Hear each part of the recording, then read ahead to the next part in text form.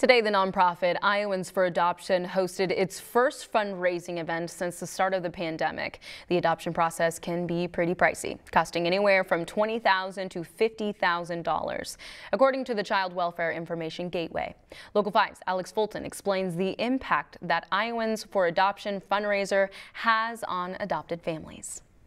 People walked and ran here at the DMAC Ankeny campus to raise money for families looking to adopt. Right now there are 400,000 youth in foster care nationwide, and 100,000 of those are waiting to be adopted.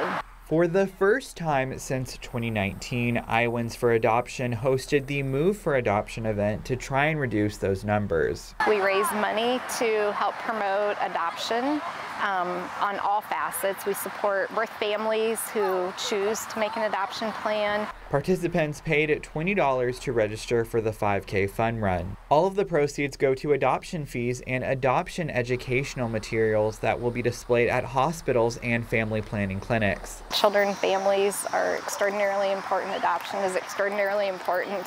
Helps build families, and it improves the health and well-being of people all over. The fundraiser helps families like the Temples. In 2017, they received a grant from Iowans for Adoption to help cover the adoption fees for their son, Santana. It's so expensive to adopt.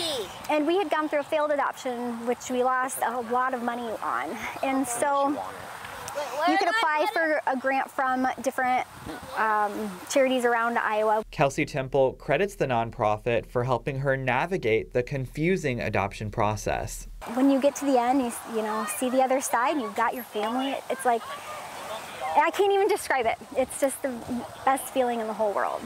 The last time this event was held, it was a gingerbread run for adoption in November. It got moved to September for the warmer weather. In Ankeny, Alex Fulton, Local 5 News.